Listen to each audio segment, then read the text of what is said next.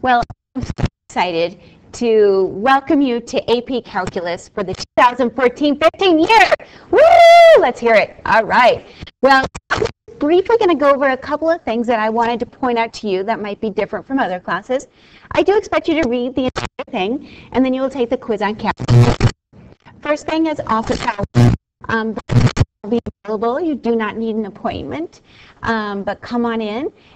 And I will generally I am either in the classroom or you can find me in the math core room. So if I'm not in the classroom, please come to the core room, because I just might be working at my desk there. Something to calendar. Please do this right now.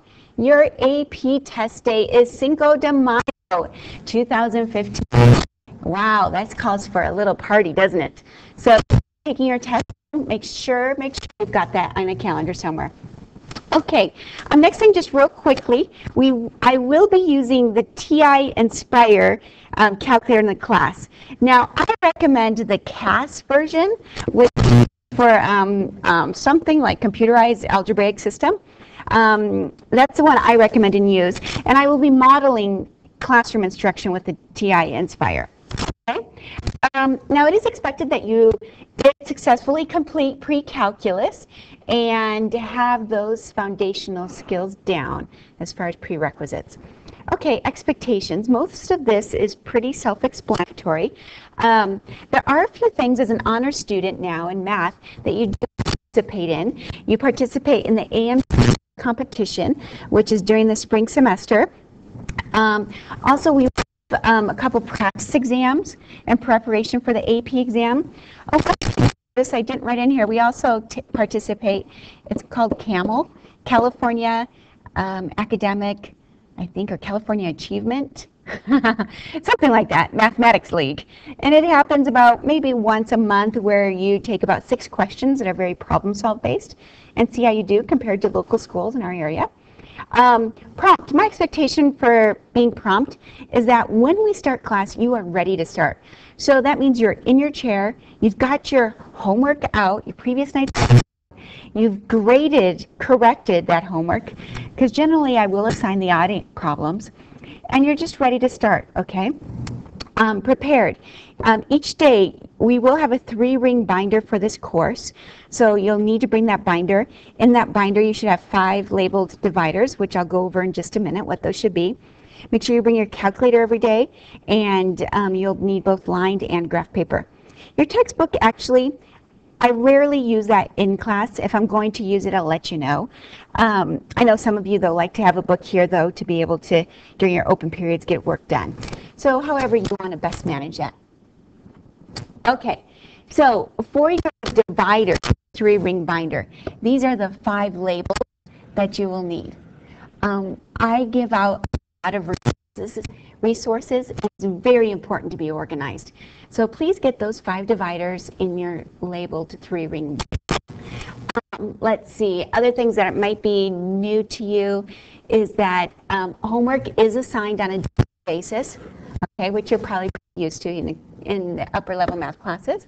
Also, if you're present and you do not have your homework assignment, so it will be put in as a 0. And make up the assignment as long as you do it prior to the day of that respective test. So you were not able to do one homework because of things. As long as you pick it up and get it done before the chapter test, then I will accept it. Homework is worth 5 points, full credit. If you do turn in something late, then the most you can receive for that is 3 points. Okay. Let's see. Now, if it's an absence, excused absence, sickness, and such, and we'll clarify that a little bit later. What I do in the rule book is I just leave it as a dash mark, okay?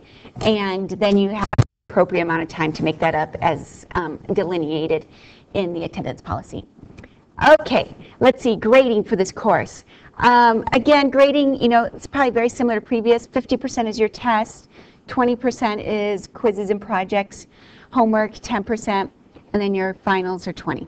Okay, here's the grading scale used by all departments. Okay, and let's see, if you have a 79.9, that does fall in as a C+. Okay, so draw a line somewhere, and that's So you know it, so work it. Okay, attendance. Something just to clarify, make sure you understand my expectations and the differences between different types of absences.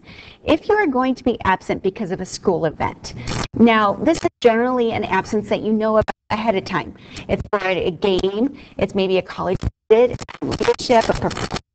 What my expectation is let me know at least a day in advance that you're going to be gone, and then the day you're going to be gone, in the homework before the class you're missing. So in sixth period, sometime day you come by and show me that you got the homework done, and then make sure you find out what you will be needing to turn in for the following day, what you're going to be missing in class. You're expected to find that out and to keep up with the class, okay?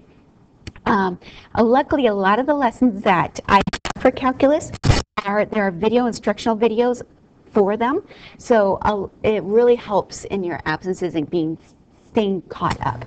Now, it's an unplanned event, sickness, emergency, so forth. So the attendance policy says is you have 1 day to make up homework for each period missed. So if you're absent for a day, you have an extra day to make up that assignment, okay? Anything long-term, then of course we'll just deal with that as it comes up, and it'll be coordinated with the dean's office. One thing I forgot to in regard to this school event, when you know you're going to be absent, if it's a test on that day, you need to make sure that before you miss the test, you schedule when your makeup will be. Don't come back and say, oh, I was gone. No, you need to schedule that before you leave, okay? Now, I think all of that makes sense. If you have any questions, please feel free to ask me. Now you're going to go to Canvas and you're going to take a quiz on these items to make sure you understood everything. And